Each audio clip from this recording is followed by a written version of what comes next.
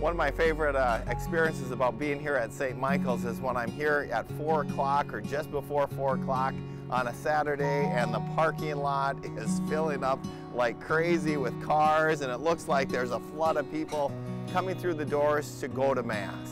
You know, this is our door A that we have here. It's our main door entrance. But in this building, we have all the way down to door F. And door F leads us to that multi-purpose room, and between those two doors we have the school and the gym. So many things that take place here at the building where we have flow of traffic going in and out. But there's a door just down this other way that I think a lot of people don't even realize is there. That door is the door to our perpetual Adoration Chapel. Here at St. Michael's, we have Jesus in the Blessed Sacrament present for people to go in and pray 24 hours a day, 7 days a week, to be able to sit in that silence, read their scriptures, allow the Lord to speak to them, to pour out their hearts before Him, just because they know that that's a place where they know God's presence is there, and they feel that peace and that comfort. This is that door. It's our Adoration Chapel door.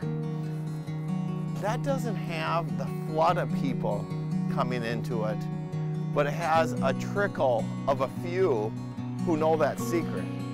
When people come into here, they come at all hours of the day. We have some that are signed up for the middle of the night. But it's beautiful coming in here at an evening at the close of the day, and I stop by and peek my head in, and I see that all the chairs are filled, and I have to go find another spot to pray. That's a beautiful sight here at St. Michael's. But I also find those times alone in here where I'm able to have that time of prayer just with myself before the Lord. But I'm never opposed to seeing a few people also trickle in and to be able to pray at that same time as me. And in some ways, even though we're not praying together, I also feel like they're praying with me.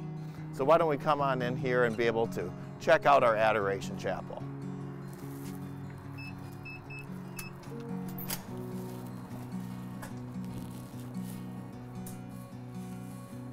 As you can see, we have a coded door.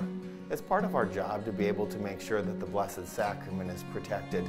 And so we have a coded door that you, in order to come in, can actually just swing by the office and let our gals know that you're a registered member here or another place in Sioux Falls or even outside of Sioux Falls.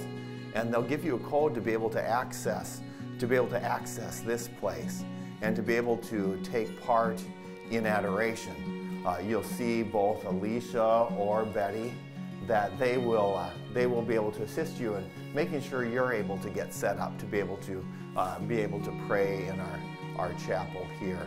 Once you have that code, you have access to being able to come in here and pray at any time, and to be able to sit before the Lord and sit in His presence, pour out your heart before Him, give Him praise, or just to sit silently and let God pour His gifts on your beloved, even if you happen to slumber a little bit. That's what the Psalms say, that He pours His gifts on us even at that time. And so we really just encourage many people to discover, or maybe you've been away a while, to rediscover this great gift that we have here at St. Michael's in our Adoration Chapel.